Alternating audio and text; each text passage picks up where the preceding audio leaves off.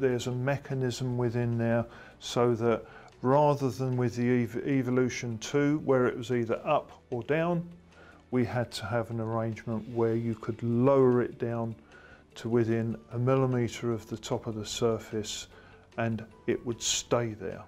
The operation of the handle was really important because some of the larger cutter bars weigh up to 20 kilos.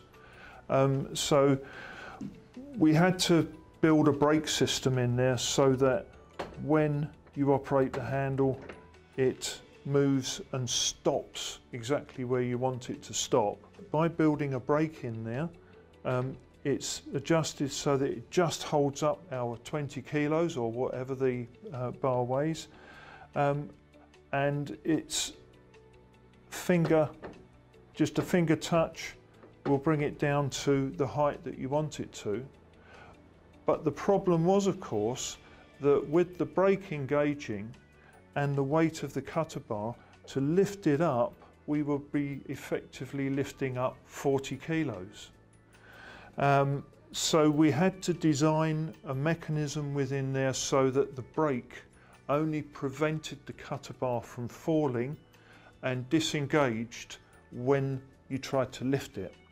So that means that we are now got finger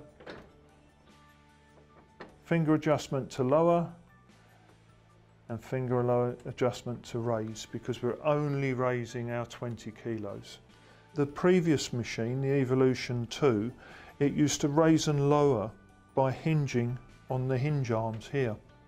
And that meant that it didn't lower perpendicular to the face of the board. So we had to design in with this a separate mechanism that raises and lowers perpendicular here, but we retain our rotary motion for folding it down to the side of the bench.